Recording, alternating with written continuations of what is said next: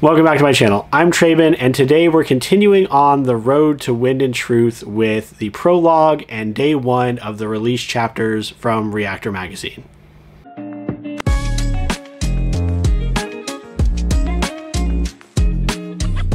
These are just my quick thoughts on the first 13 chapters and the prologue of Wind and Truth, which you can find for free on Reactor Magazine's website, along with the audiobook chapters from Macmillan Audio. Not going to be doing any like deep dives into COSMERE lore. I know there are some things going on, particularly with the prologue, that have more or less confirmed some suspicions that people have had about things going on in the background, but these are just my initial thoughts, how I feel the book is going so far and what direction I think it's going to take in the future. We're going to start with that prologue because I think it's really impressive how Sanderson has managed to make the same night's event the prologue for every single book up to this point, and still made it engaging and give you more information. So in the first book, we were seeing this night from the viewpoint of an assassin, which was a really good choice to give us an idea of how the magic worked in this world,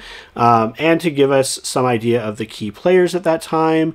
As time has progressed, we've gotten closer and closer to Elhokar, the king's perspective, which is what we finally get in Wind and Truth, and with it, a lot of, again, that kind of deeper lore confirms a lot of things, but gets me to the point where my feelings have pretty much completely reversed from when I read the first Stormlight Archive book, in that the king is under threat, there's an assassination, you kind of identify with him and trying to protect himself, and progressively we've learned more and more about kind of what a terrible person he was. Having the prologue from his point of view takes away any ambiguity of that malicious nature, because you are getting his own personal thoughts and his feelings. You can see how manipulative he is and how hungry for power he is.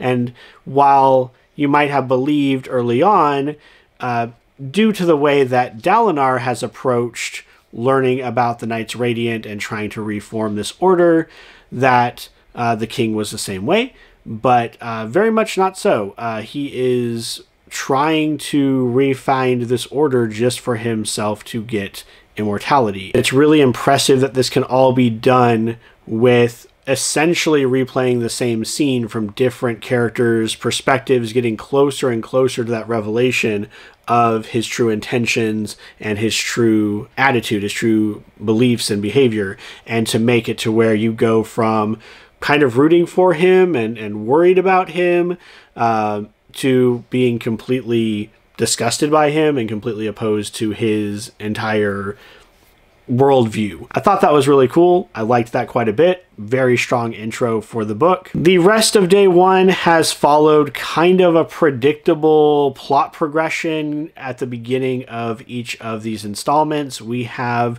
the characters all beginning in disparate places, all of them finding some kind of imminent threat that they have to deal with. In some cases, maybe not even a threat, but some sort of task that they are required to do that is ultimately going to drive them all apart. But we do have brief moments with the characters together, and these are honestly my favorite parts of the book. When all the characters are together, I feel like the book flows so much better. It jumps around from character to character instead of being stuck in one perspective for an entire book length. I really do like the characters playing off each other, but we know that they're all going their separate ways. So Dalinar has the contest of champions that he has to worry about. We know for sure that Kaladin is not going to be his champion, but we're not sure who it's going to be. There's a lot of speculation that Dalinar himself is going to take that up, and we're not sure who Odium is going to pick either, although there's speculation there as well. That is one of the branches, one of the paths we're going to take throughout this story. The second is Kaladin is taking Sazed to one of the old Knight Radiants who have gone crazy, and he's tasked with just trying to understand them and trying to, I guess, heal them. In book 4, Kaladin essentially began the process of inventing therapy because he has gone through these trying times and gone through all this turmoil, and so he can identify with these people that others dismiss as crazy, and he can see that like isolating them is not helping. They need to talk to someone else, and so it's Dalinar's hope, I think, that Kaladin's able to talk with this old Knights Radiant and try to get him to make some sense or come back to reality and help them, because they really could use his assistance. Book suggests that this is not going to happen. Like, that's not what his ultimate trial is going to be. Hoyd has stepped in and basically said that there's something else going on that Kaladin is going to be a part of that's possibly even more important than the Contest of Champions, which seems like a very bold statement considering that is arguably deciding the fate of the entire planet. But when you're dealing with Hoyd, you could be talking about ramifications that ripple across the entire COSMERE. So we'll have to see how that works out for Kaladin's story. And then we have Adolin and Shallan. It has come to their attention that there are forces amassing on the other side of the Shadesmar. So they are concerned that the Fused are going to attack in some way, that they're amassing some sort of counterattack, and they're going to go and deal with that. So again, we have the splintering, the different directions they're going to go. I imagine we're going to get to the point where an entire part of the book is dealing with just one of those stories, then another one's dealing with another one of those stories. My assumption would be that the Adolin and Shallan storyline gets wrapped up first, because it seems like it's a counteroffensive before the Contest of Champions. So that seems like it's going to reach some sort of conclusion first. We are going to likely then have the Contest of Champions ending. We have a very obvious time frame for that. So we've got 10 days. Everything I'm reviewing today is day 1. And then I think my assumption would be that Kaladin's arc, his story, is going to actually go past that 10 days to some ramifications beyond just what's happening on Roshar and just what's happening in the Stormlight Archive. I'm going to guess that Kaladin's story is going to be the last one to wrap up in this book. Speaking of Kaladin, we have some things that I would consider red flags for this book, and that starts with the very first sentence of the very first chapter. Kaladin felt good, and if you know what's been happening with Kaladin throughout the entirety of the story, that seems very positive, but it's one of those things that just like makes me immediately nervous for him, because it's like one of those things where it's like, oh, I'm just 2 days away from retirement, or, you know, these things that people say where you just know something bad's going to happen later down the line. And Kaladin is definitely the character that we like beating up on. He's everyone's favorite sad boy. And so I just have this feeling that it's not going to end well for Kaladin. There's one of two choices for how Kaladin's story ends. Either he is going to end up dying by the end of the book, or he is going to ascend and be another one of these key players for the larger COSMERE. That seems to be where a lot of people's heads are at.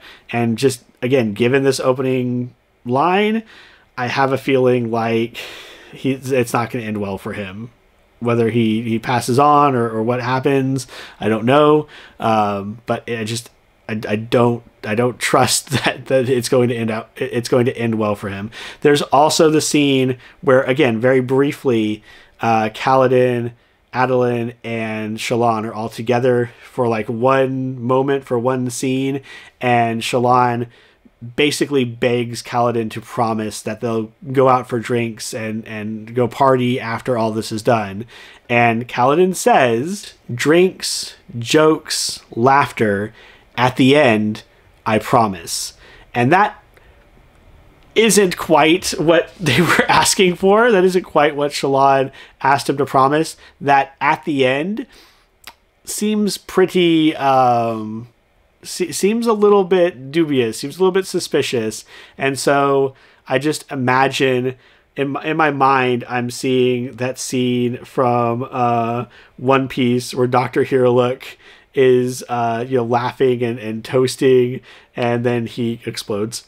Spoilers for One Piece, like that's what, 20 years old at this point.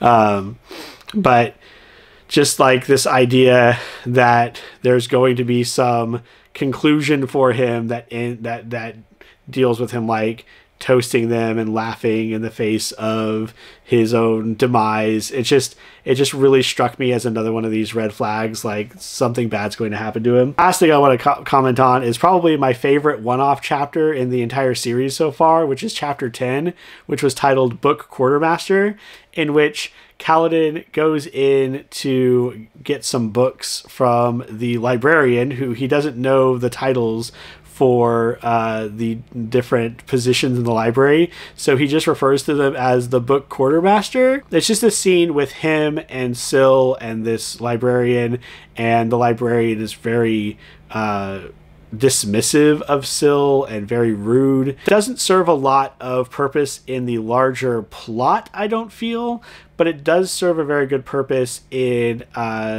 doing more with Syl and Kaladin's relationship, fleshing out a little bit more of Kaladin's oaths and what they mean to him and what he feels like he needs to do, and when he needs to speak up to other people and tell them that they're on the wrong path.